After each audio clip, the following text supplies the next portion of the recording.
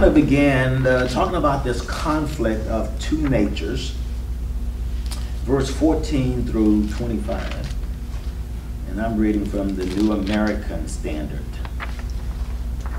It says, "For we know that the law is spiritual, but I am flesh, sold into the bondage of sin. For what I am doing, I do not understand. For what I am not practicing, what I do not like to do. But I am doing the very thing that I hate. But if I'm doing this very thing that I do not want to, I agree with the law, confessing that the law is good. So now, no longer am I the one doing it, but it is sin that dwells in me. For I know there is nothing good that dwells in me, that is, in my flesh.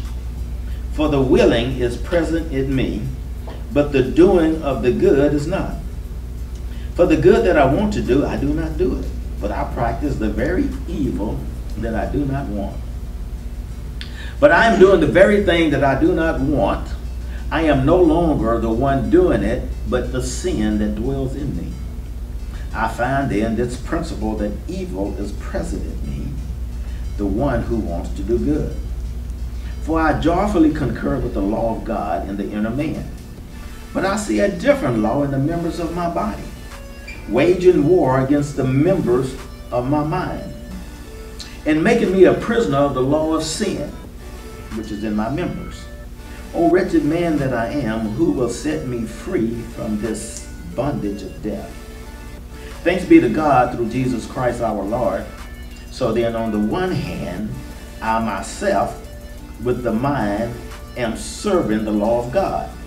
But on the other hand, with the flesh, I am serving the law of sin." Father, thank you for your written word. We need your Rhema word to help explain this to us. So let it be clear to us as we leave here today, the battle that we're in. And we give you the praise and all the glory. In Christ's name, amen. So as we begin to look at this, we're going to explore this battle that's within our own minds that's raging. And really, this is the mother of all wars. When we think about what's happening between our ears, it is something that we cannot run away from. The general theme of Romans 7 is basically there are two themes: the believer's relationship to the law and the utter failure of the law to sanctify us. The law basically only shows us our iniquities. It can't do anything to help us beyond those iniquities. Secondly, understanding that the law is not sin and the law is good because it reveals sin to us. It is the mirror in which our souls can reflect who we are. Sin corrupts the commandment of law. Romans 7 is practical, spiritual. It is a real view of how sin dwells within the believer. However, the death of Christ is the only freedom from this bondage. This war that rages with us.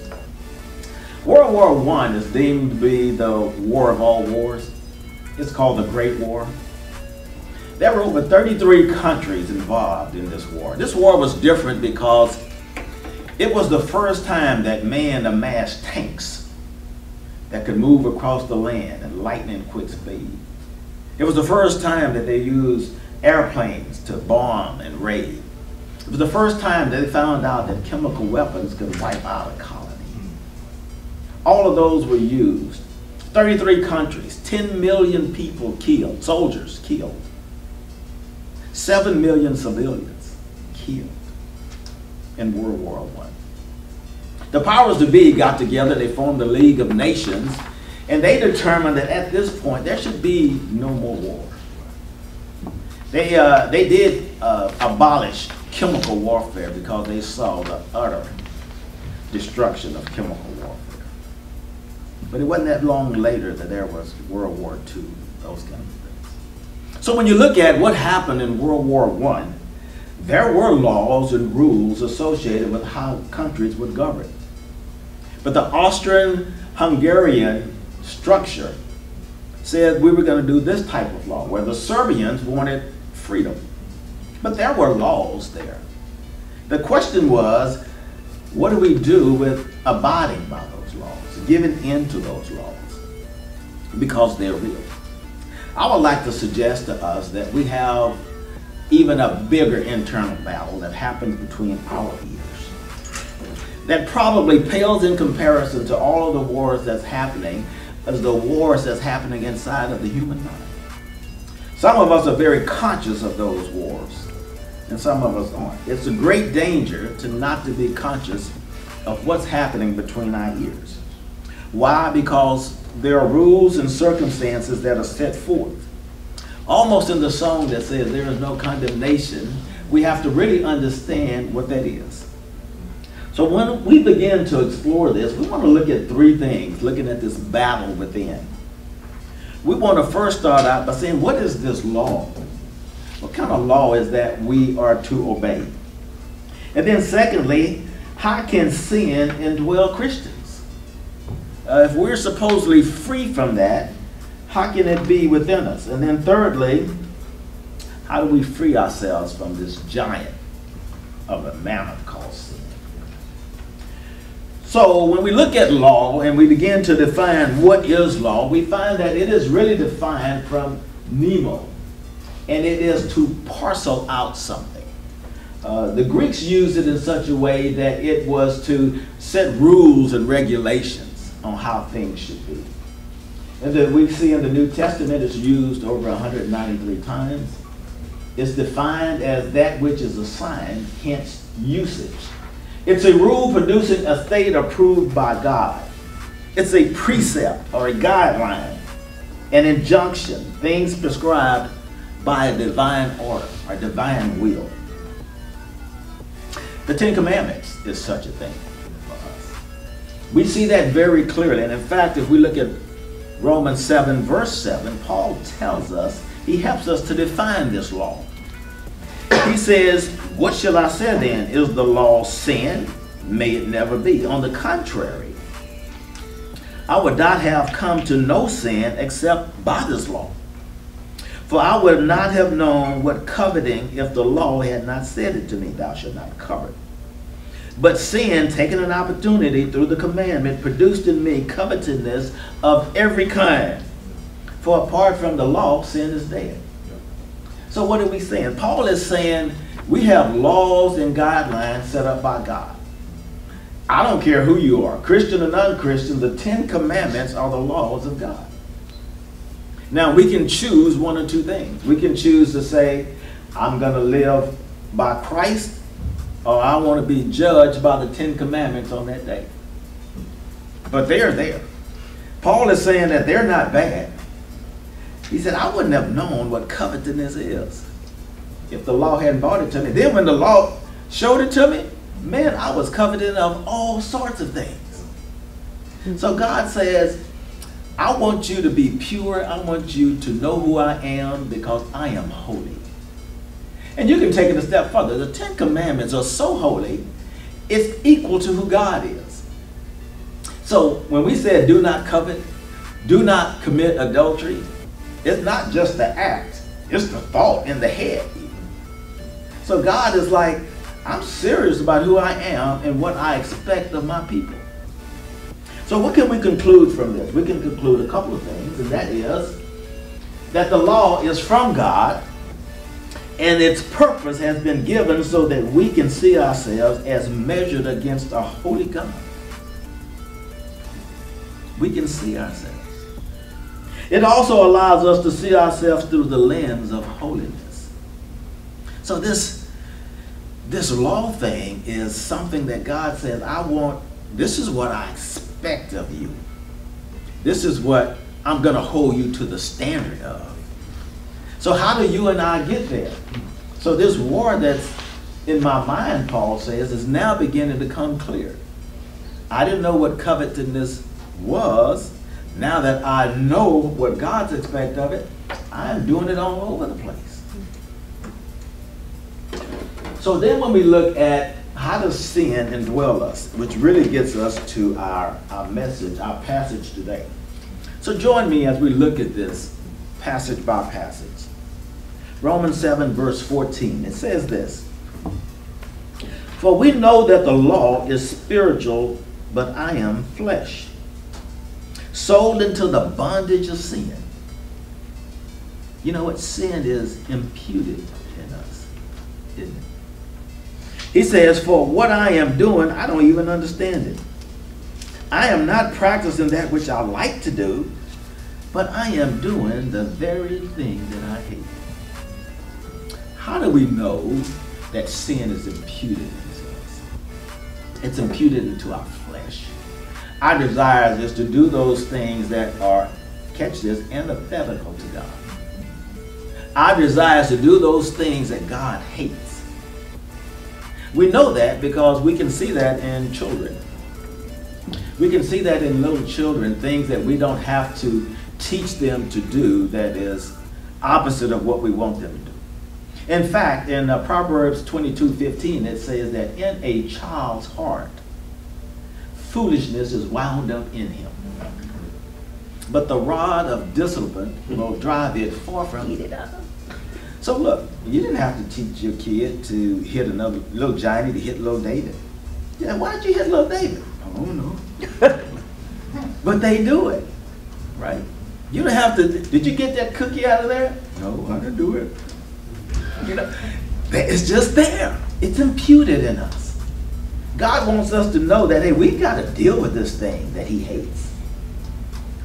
So when we look at verse 16, it says, I am doing the very thing that I do not want to do. Therefore, look, I agree with the law. I'm confessing that the law is good. That is good that he said that. He says, what God sees and has laid down as right, I can see that as being right. And you know what? I'm wrong.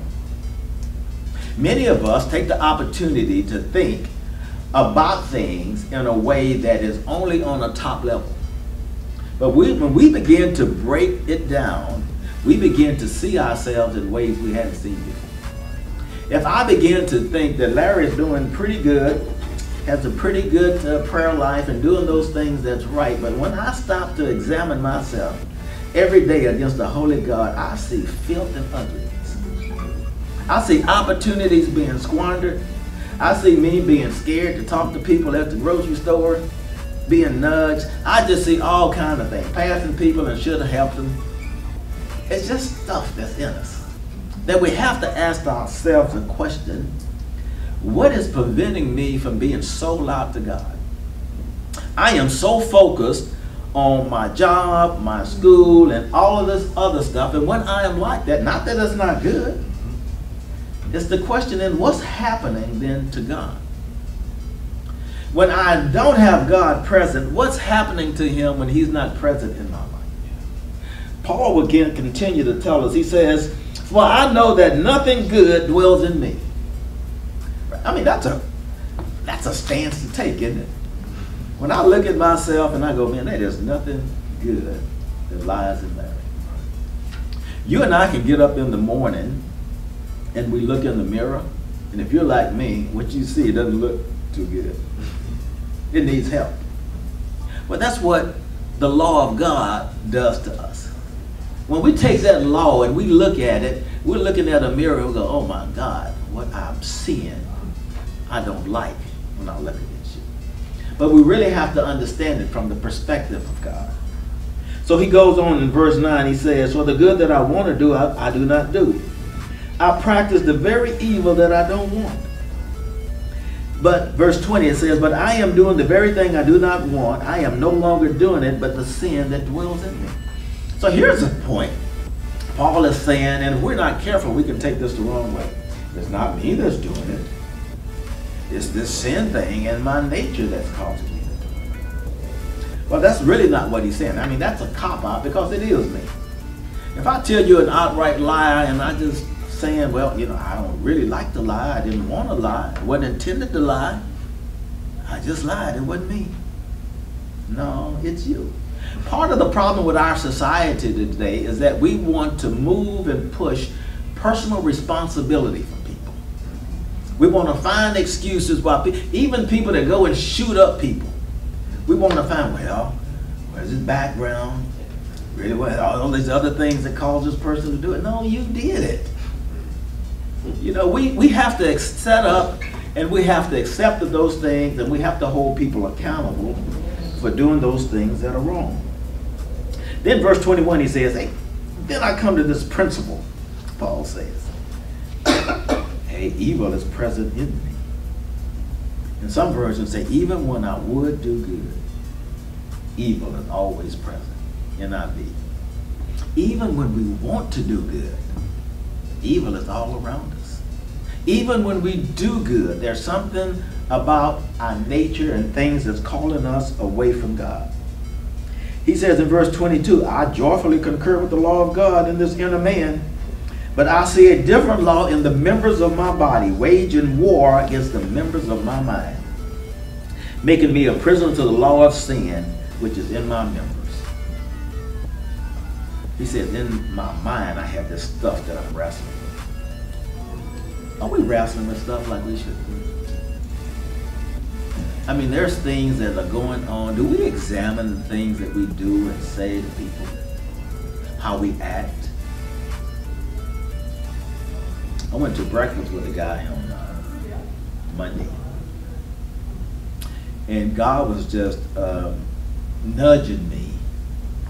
There was these two sort of elderly women, African American women, and he was telling me to buy their breakfast.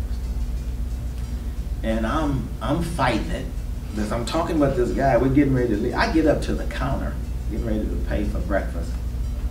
I couldn't leave. I had to go back to those ladies and say, "Give me your check." And really, that's all I said. Give me my check. And lady goes, "Stop." She says, "Who are you?" I said, "I'm just someone who wanted to buy." She said, "No, you're from God." Because we need to hear a word from you. We need a blessing. And I'm like, I was almost out the door. But I couldn't get out the door. But I tell you what, if I'm honest with myself, I have been out the door before. I left it right there because I was in a hurry. And the guy that I was with, he said, "Man, that was inspirational to me." So God's just working all of this stuff around. Only if we just listen to it, right? And then act. So there is war that's going on in our minds. And it's going on all the time. And it is the mother of all wars, and it doesn't leave. Just as soon as you and I think that we've overcome one hurdle, there's another one in front of us. And we'll find out why in a minute. But that is the reason why. Because we know from 1 John 5 that all unrighteousness is sin. Unrighteousness be doing anything that is apart or antithetical to God. It's just sin. And we battle it all the time. So what can we conclude? I think we conclude here that we have been imputed with sin from our flesh. Sin entered us through the fall of Adam. It's just there. But what I like is the next section. How do we get free from this? How do we get free? And it goes back to the song we were singing by Anthony. So look at Romans 8:1. So Paul says, I have this problem. I'm sin. When I look at what a holy God wants of me, there is no way that I can fulfill it. The very thing that I want to do that is evil is the very thing I end up doing. My whole body, Paul says, is corrupt. Who can save me, he says, from this law, flesh of sin? Who can save me? Then he says, therefore, verse 8:1, there is no condemnation for those of us who are in Christ Jesus.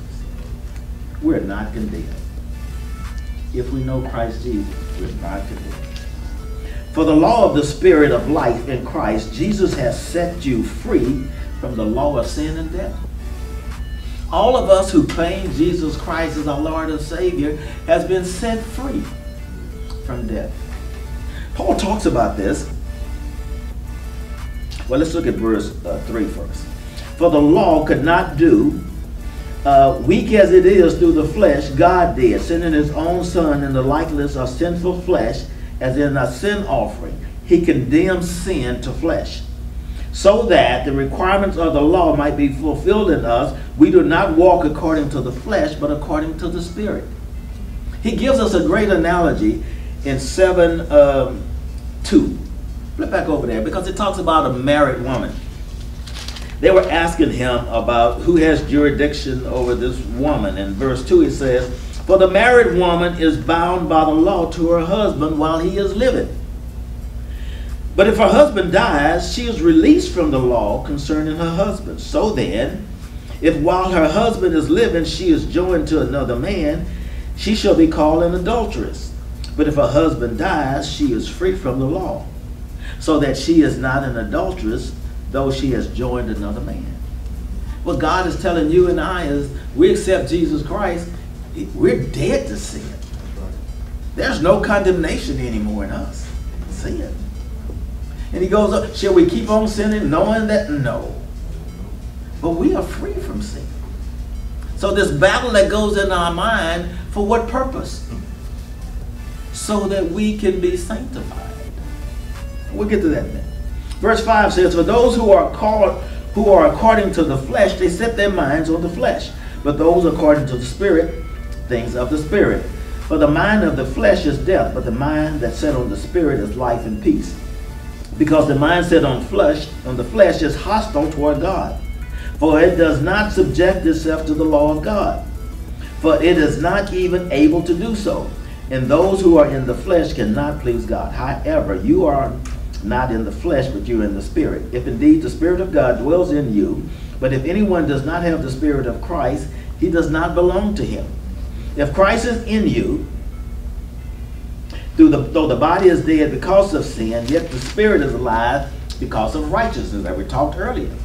God has imputed righteousness in us. Now here's the big question. If I'm sinning, and I keep on sinning, the question I have to ask is righteousness imputed in me? I got to ask that. If I keep sinning and I'm liking it, or I justify it, I have to ask, am I his? Because if I'm his, can I keep on disappointing him by doing those things which I hate? Paul says it's not that you're not going to stop doing those things which are ungodly, but we're going to recognize those things which is ungodly, because what God does is, once he's justified us, the problem of being sanctified is up to us and him. I've got to recognize the fact that this thing that I'm doing is evil. That's what the law does for us. It gives us that mirror, that opportunity to reflect at us that what I am doing is not pleasing to God. When I do that, then I can back up, repent, and move forward toward Christ. So there's a war going on.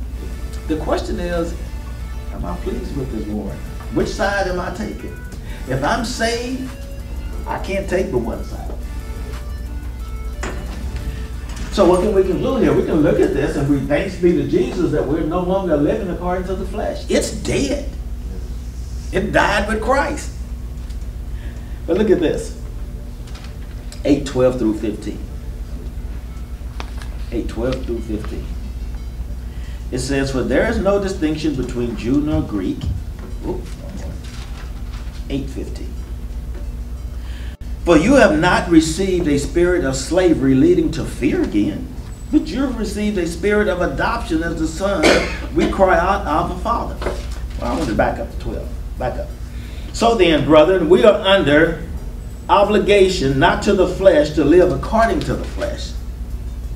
For if we are living according to the flesh, you must die," he says. "But live by the Spirit. If you live by the Spirit, you are putting to death the deeds of the body that you live by." Verse 14. "For all who are being led by the Spirit of God, these are the sons of God.